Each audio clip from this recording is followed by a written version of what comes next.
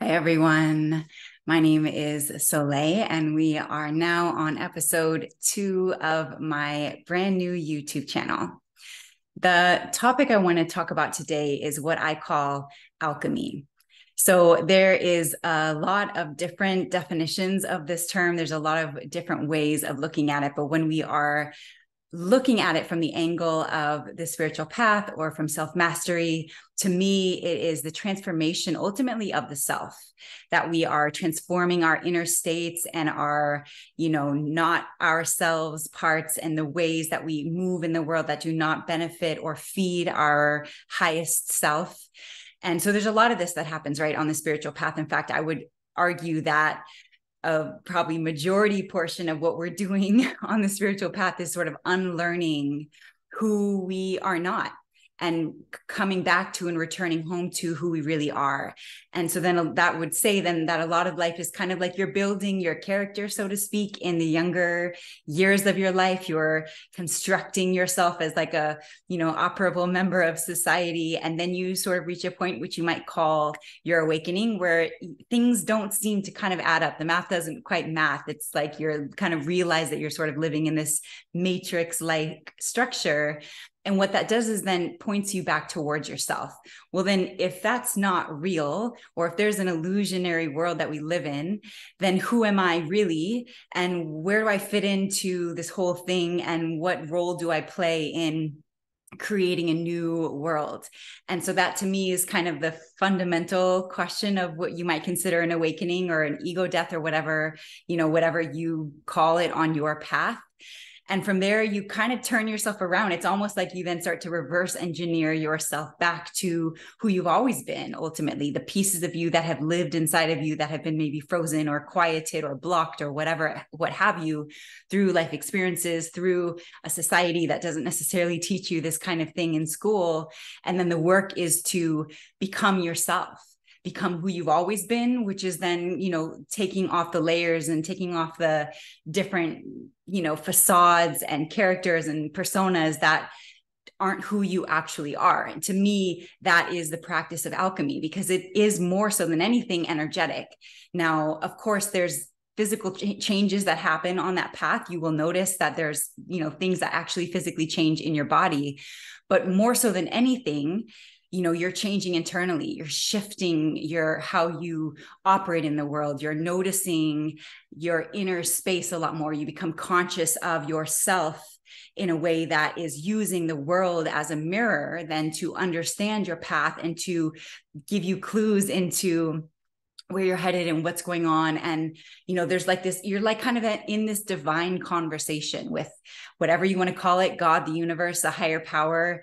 The natural world is like available to you and arrows pointing you towards the confirmation of essentially what you already know and who you already are. But it takes time, right? And there's a lot of permission. There's a lot of grace that you have to give yourself to let go of and undo, so to speak, the pieces of you that aren't really who you are, or maybe just were kind of part of your persona or part of the structure that the matrix, so to speak, helped you create. That maybe even in some ways you had to abandon who you really are to fit into a mold that was never really you to begin with. So to me, that whole transformation that happens is alchemy. It's inner alchemy. The alchemist of this day and age is the one who does this work on themselves. And then once you really understand it for yourself, you can do it in real time and in the real world. You're available to the energies that are always present, the energies of the people around you, of your spaces, of your environments. And you are essentially kind of raising the average of vibration of humanity. You're clearing out the kind of non-truths energetically that exist, that kind of tension of non-truth, and then you're replacing it with higher vibrational energies, and you master this with yourself. So, the idea then is to use everything that life gives you, every opportunity, every experience, every environment, every interaction, every relationship, everything, to understand and to navigate your inner world in this way so that you too are constantly transforming yourself in the same way. So something happens in real time, you notice your visceral energetic, emotional response to it, and you sit with it. You help that be information for you to understand and to see yourself better. I think what happens too often in the world that we live in is that people get that emotional, visceral response and then they project it out, right? So if somebody does something to you that causes that kind of stir or activation within you, we call it being triggered, so to speak, instead of like, oh, wow, what you just said or what you've just done has really moved me. I'm going to take a minute and see why, what is this bringing up for me? Instead of that, most people, project it out onto the person, onto the experience as they're the bad guy, they're wrong, that anger, frustration, or whatever energy, whatever emotions come up from that catalyst. Ultimately, they then project it onto the catalyst instead of using it as like a really rich and ripe opportunity to see and understand themselves.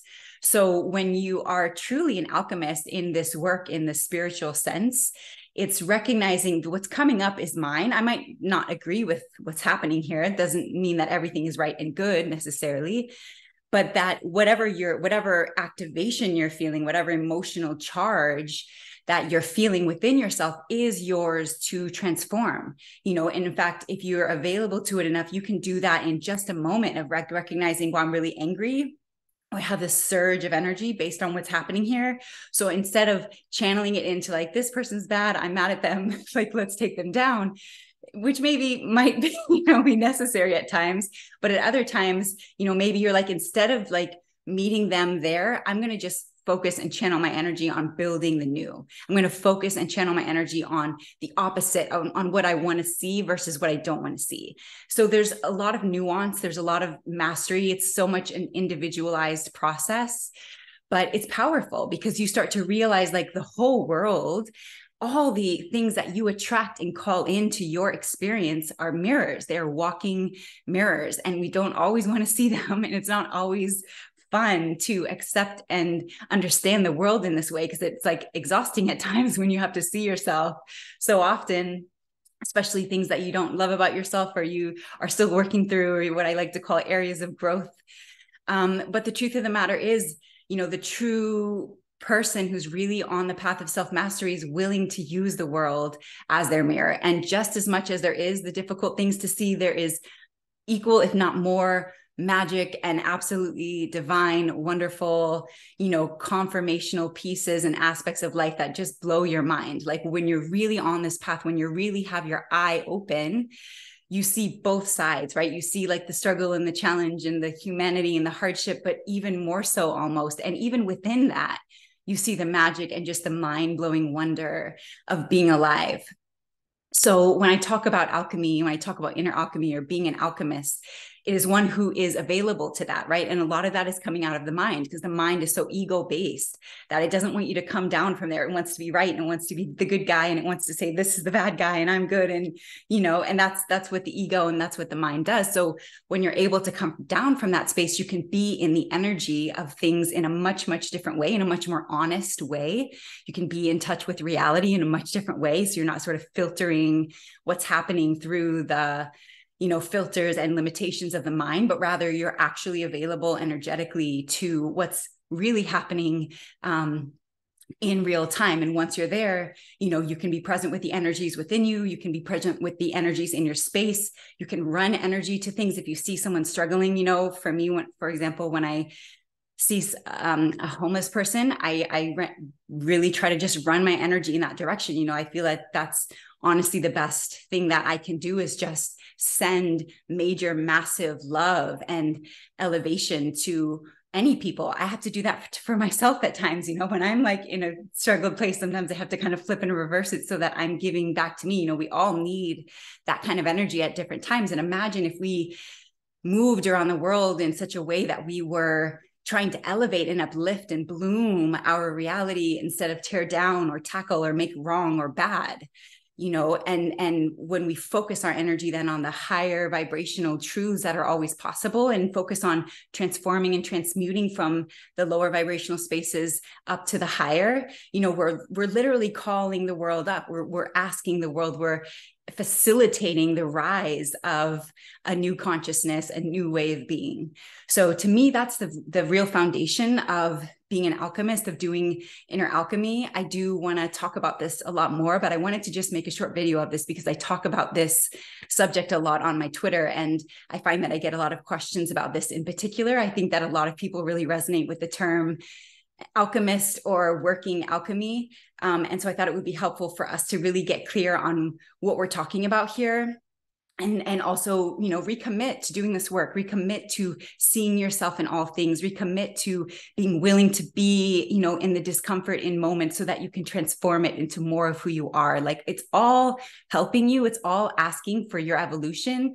The more willing you are to sit with all of the spectrum of the human experience, the more completely and fully you realize who you actually are. Thank you all for being here. Again, if you are enjoying this, please feel free to subscribe, like, comment, do the things. And I really look forward to seeing you next time.